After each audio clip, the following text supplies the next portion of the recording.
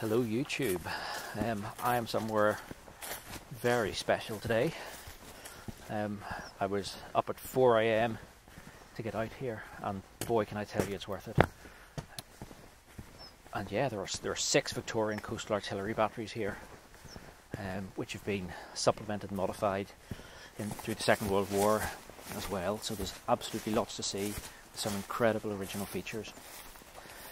The Victorian batteries were all armed with the 7-inch rifled muzzle-loader RML, which all are still in position. You can see the race track around the outside the carriage would have sat on, and the large cannon in the middle, which was often used as a pivot for these.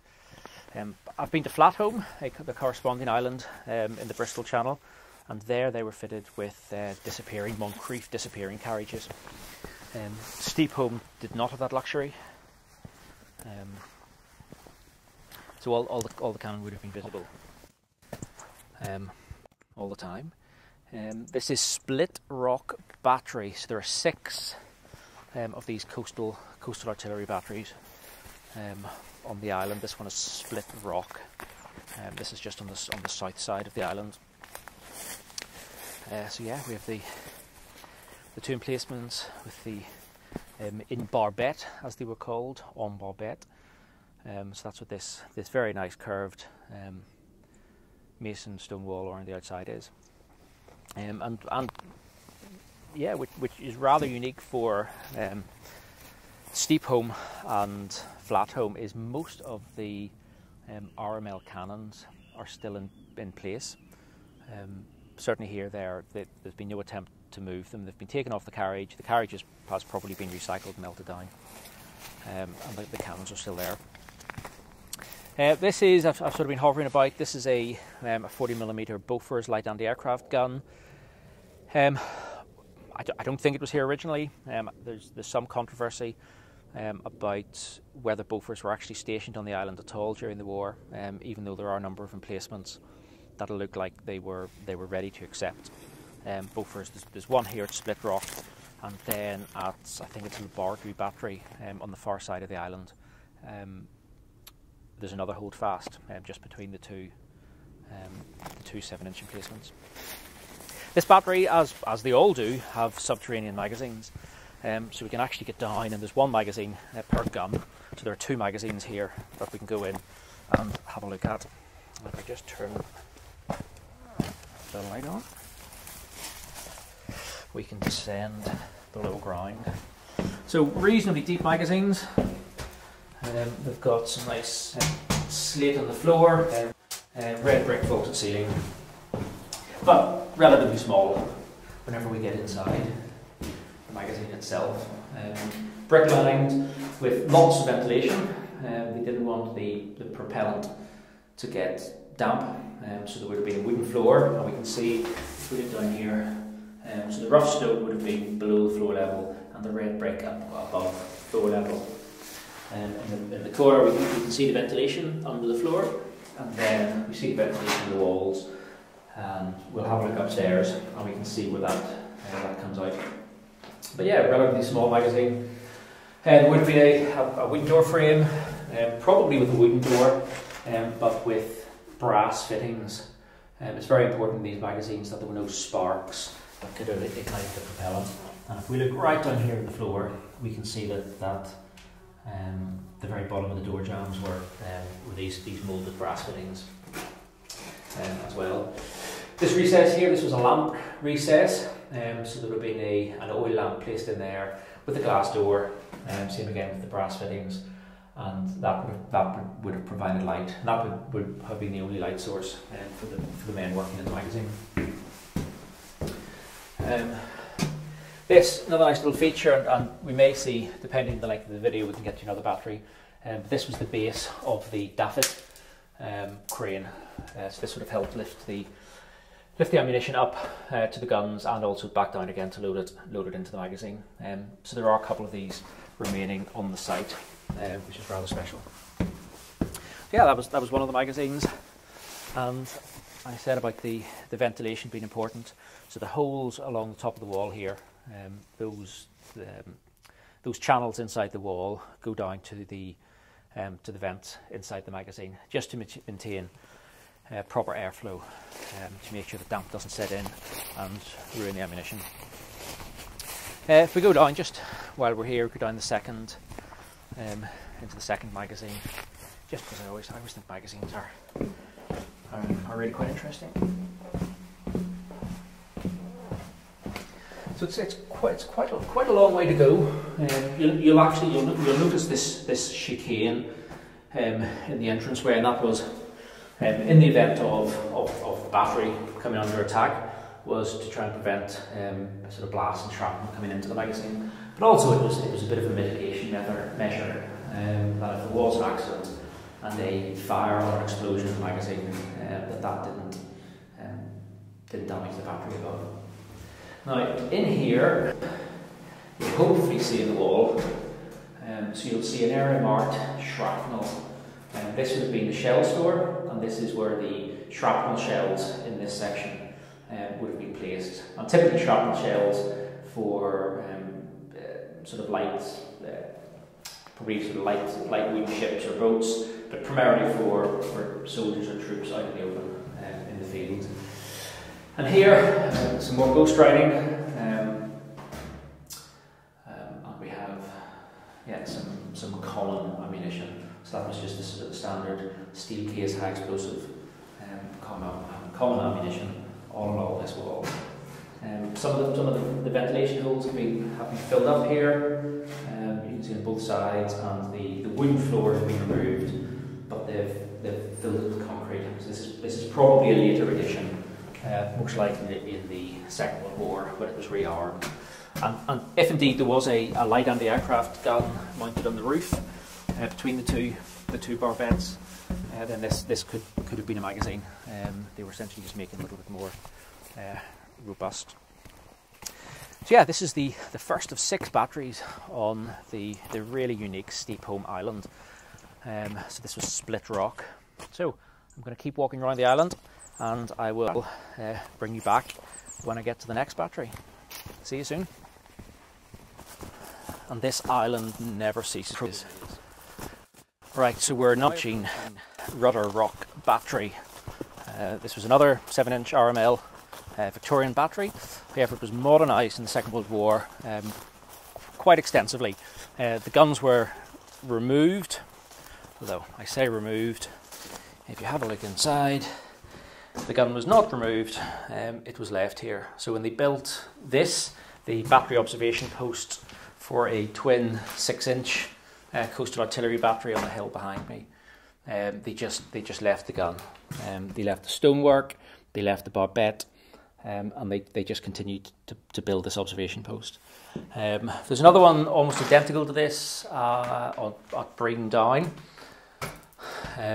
So that sort of covers the channel behind us up to this point, and then this observation point looks across, and you can see Flatholm in the mid distance, and then that's actually Cardiff in the far distance on the other side, and Lavernock Point is the little spit of headland which you won't be able to make out in this camera, but that's just across. So so you can see we've got Lavernock Point with the battery, we've got Flatholm, Steep Holm, and then Breedon Down on the far side. So that was quite a formidable chain of defences across the Bristol Channel.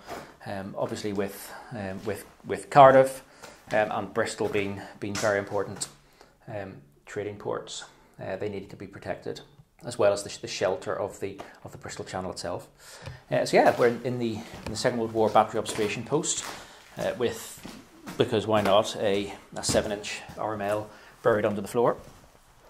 If I take you around the front here, there's another interesting feature. So apart from the dead seagull, which there are a lot on this island, we have this incredibly thick steel plating.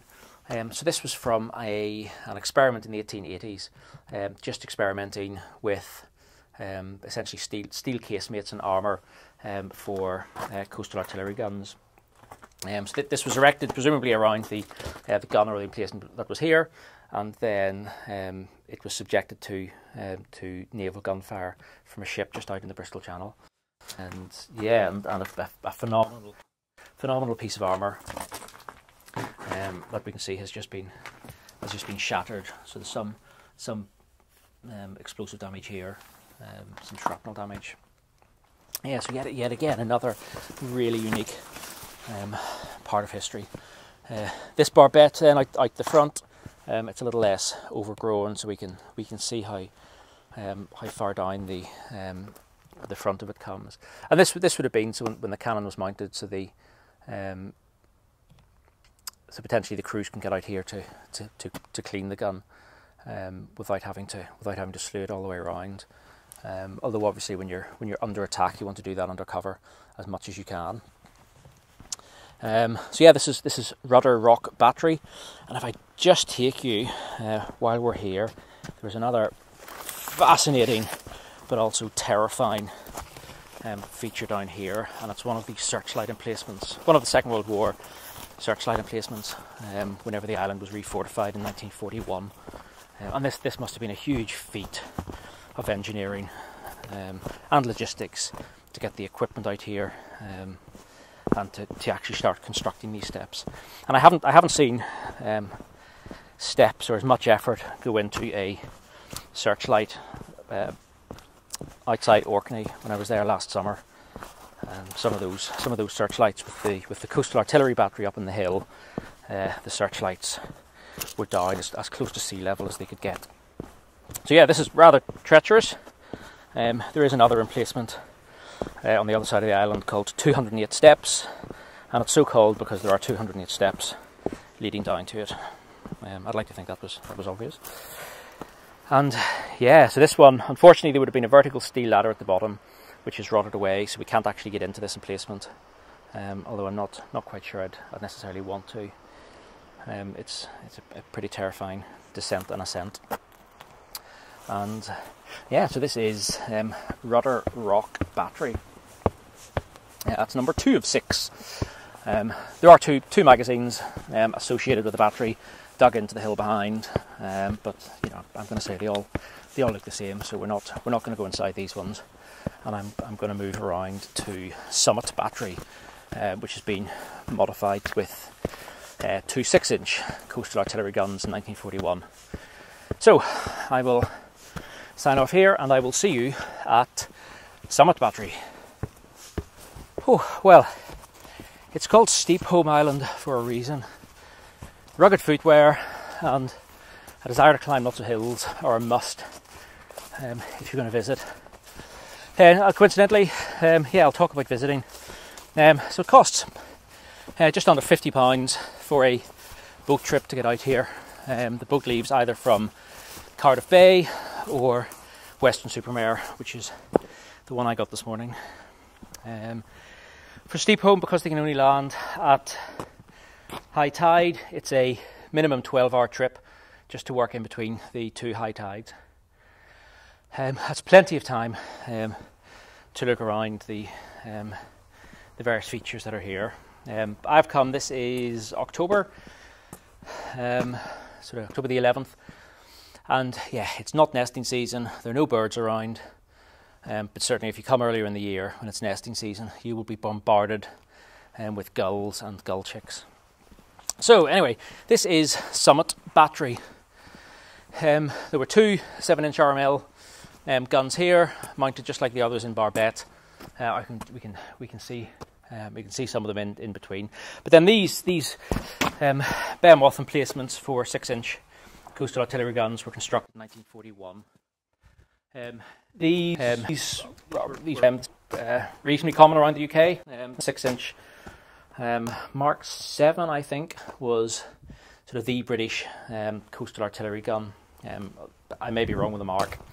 I wasn't prepared to try and give as many facts and figures. Otherwise, I'd have done some revision. Yeah, in remarkable condition. These were, so the 1941 6-inch emplacements on Steep Holm were fitted with a, I think it was called a plastic roof, but essentially it was a sort of a polymer with with bitumen and with a steel frame, and you can see lots of it down here. So this was just to give some overhead protection from the elements, but also a little bit from incoming fire. So there you can see the sort of the bituminous material with the sharp grit in it, as well as the steel frame. There's only one of these still in place on the island, although it's in pretty bad state. But hopefully we'll get to see that later. And yeah, so here's one of the positions. And if I take you around the front before we get into all the goodness that sits at the rear of these emplacements, we then see one of the 7-inch RML emplacements here. Same again with the 7-inch gun just left in position, and then we have the second 1941 6-inch emplacement here, and same again. This would have had that overhead protection on it as well. This one does appear to have been built over the 7-inch RML position because they've just pushed that down to one side. Yeah, and still here, and they would have been left with, you can see all the ammunition locker doors are still in position, in pretty bad state now, but they are still intact, and more dead seagulls.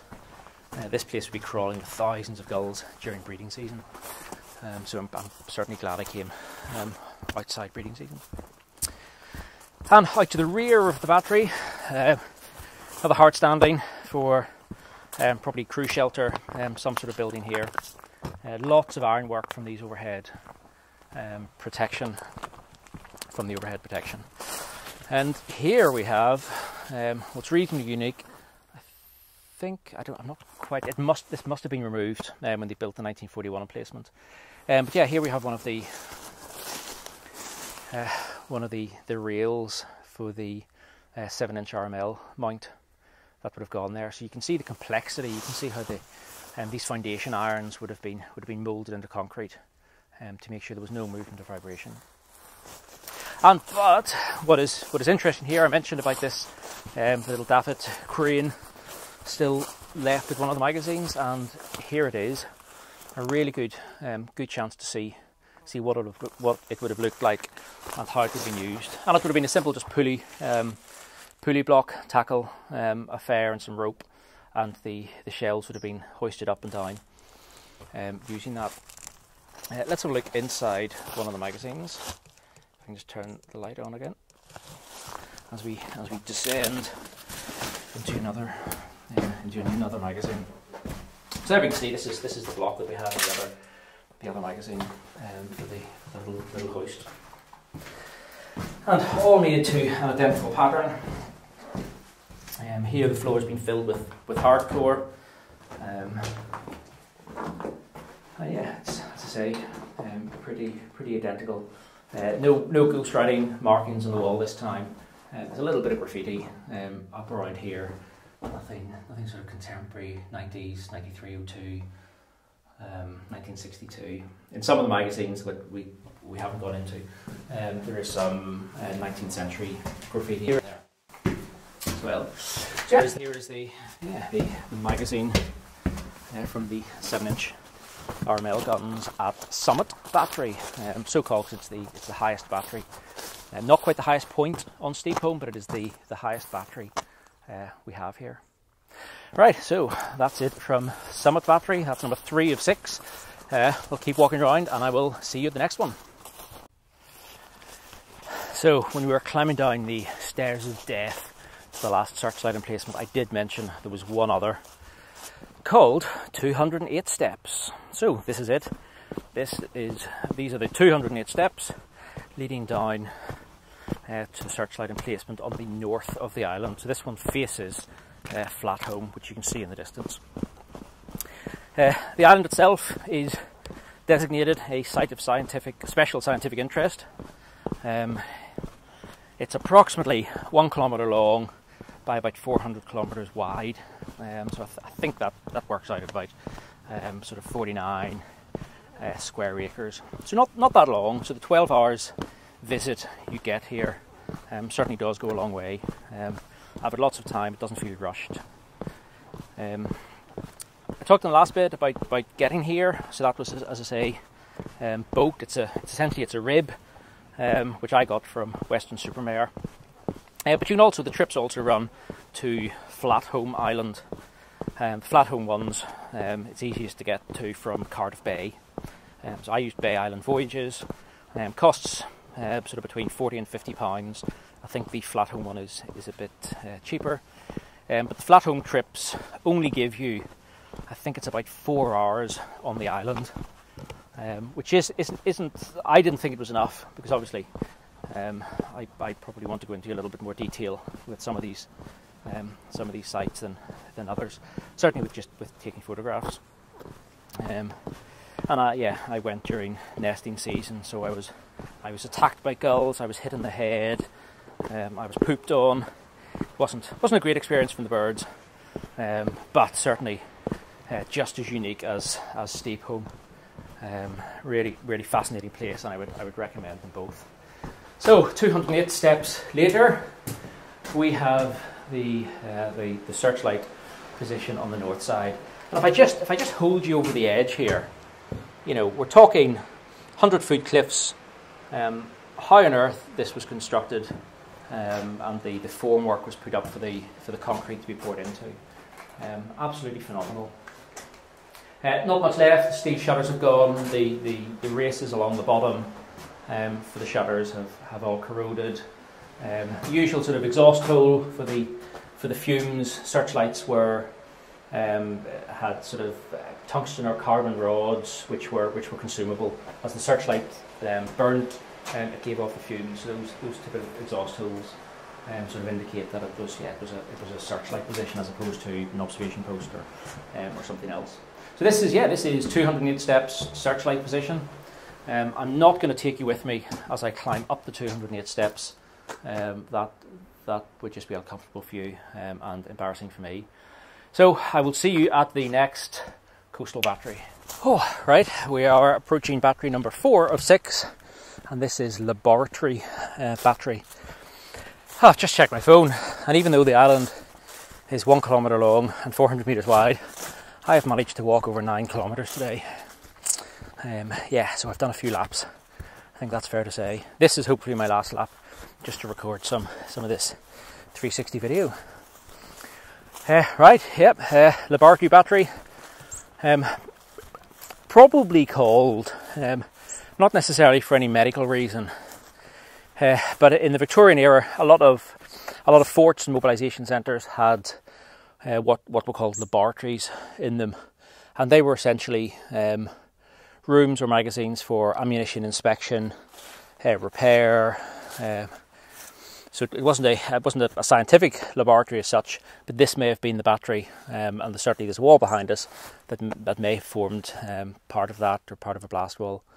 So this may have been where the inspection of ammunition took place, because really once ammunition was on the island, it wasn't getting cycled over very quickly, just because of the logistical challenges and problems.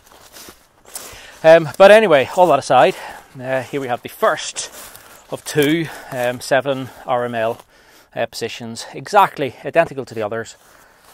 This battery has suffered quite a bit from robbing of stonework, and elsewhere on the island you can see where this stonework has been used. For example, down with the where the dock is, where the boats come in, there's a lot of this very nice faced stone, which doesn't fit, but it's been used to make the wall of the jetty.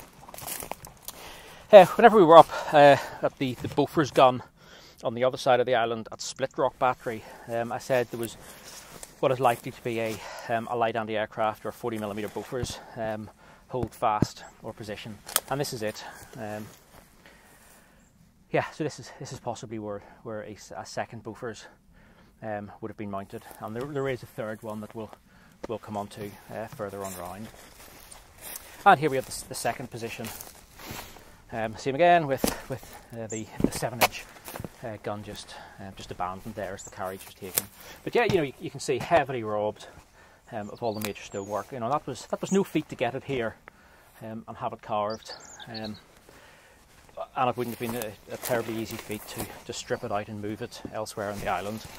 Remember, this is before the days of JCBs and dumper trucks everywhere. And this, we said right back at Split Rock Battery about the air vents going in for ventilation for the magazine.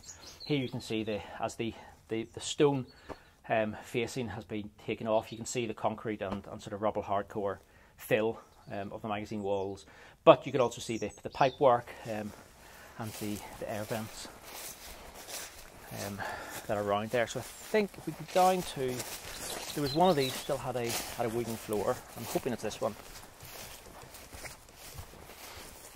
These steps have been replaced, concrete at some stage. They look modern, so they don't look Second World War, so they look much later than that. But you can see the effect that this stripping off all the stonework has had. You can see sort of the slate and concrete window that would have been there to allow a little bit of natural light in.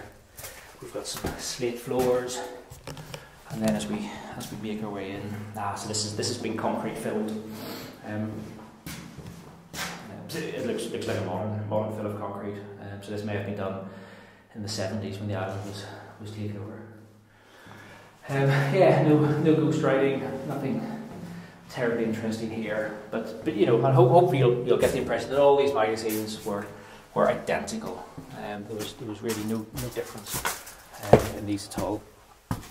However, saying that, the little anchor stone for the davit doesn't appear to be here, so it may have been in some of these upper courses, because I think no, it's not.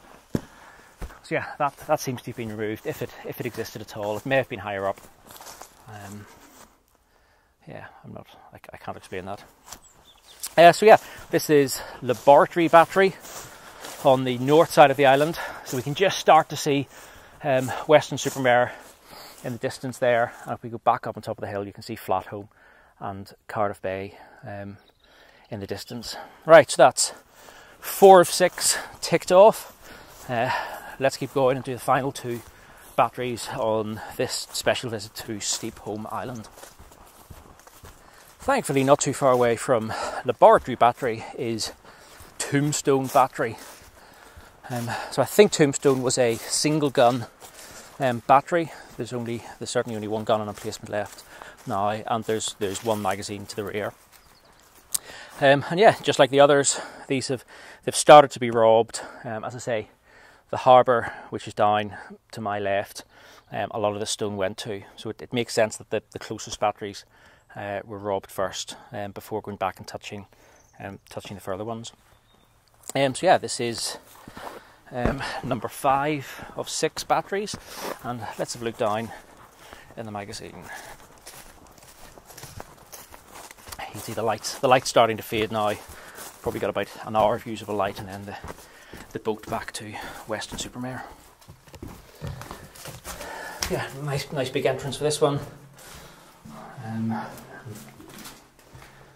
Coming down, and lots of ventilation up here. We've got the lamp recess with probably one of the biggest domestic spiders that I've seen.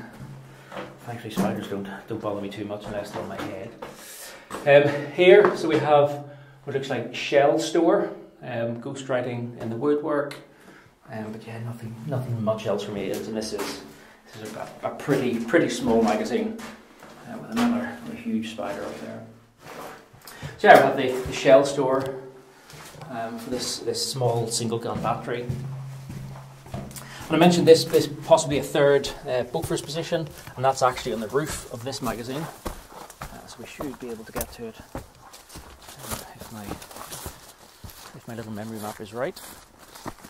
Just up here. And the beauty about Steep Holm, you really do have the freedom, provided you respect nature and respect the reserve. You have the freedom to go, really to go anywhere and see all of these unique features. So yeah, we have the third light anti-aircraft hold fast. As I say, I'm not sure if any Beauforts were actually mounted here, just because, as I say, that's a report I read online. Somebody questioned they didn't think there was any evidence, but certainly the hold fast is there. it's unlikely they'd have gone to this trouble if they weren't necessarily intending to put them there. However, as the situation, certainly with home defences in the war, changed, there were a lot of changes, a lot of things that were planned but weren't actually completed or started even. So that is Tombstone Battery. That was 5 of 6. So I now have one more battery to show you, and this is Garden Battery, which was modified in 1941 with 2 6-inch coastal artillery guns. So I will see you at Garden Battery. And number 6 of 6, this is Garden Battery. So you can see, just as we stand to the rear, this is one of the huge 6-inch coastal gun emplacements constructed in 1941. These concrete plinths at the side held the steel I-beam uprights for this sort of polymer roof that gave the crews a little bit of protection. But just up on the right, we have one of the 7-inch RML Victorian emplacements. Same again, just identical to all the others, with some incredible features remaining. Yeah, these are beautiful emplacements. This one has been, so while the barbette hasn't been touched, a lot of the cut stone from the sidewalls has been removed, as I say, to go into the construction of the harbour. And that was robbed out during the 1941 upgrade of the island.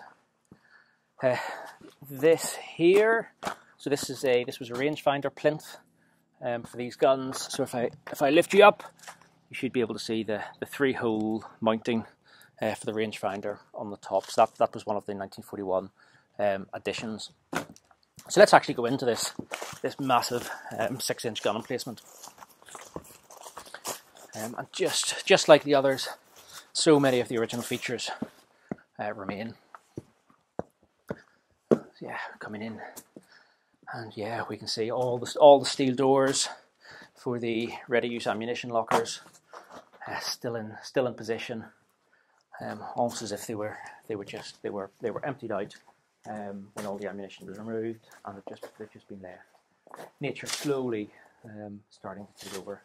I say slowly; it has been 80 years. One of the things interesting for this one were some of the other batteries, as the uprights for the overhead protection were removed.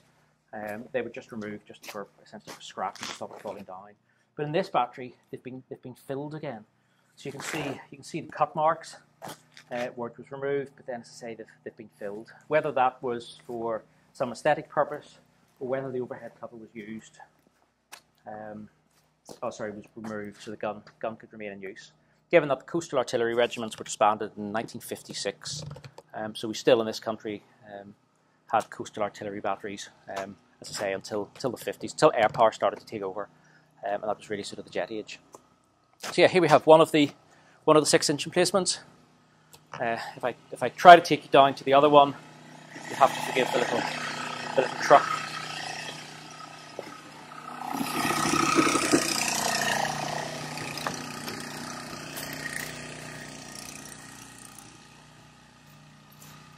So when this island was active, there was a lightweight narrow gauge railway in 2 places. One in 1941 down at the harbour behind me. There was a tracks zigzagged up so supplies could be brought up onto the top part of the island, and same just about 100 metres in front of us, practically half the island away.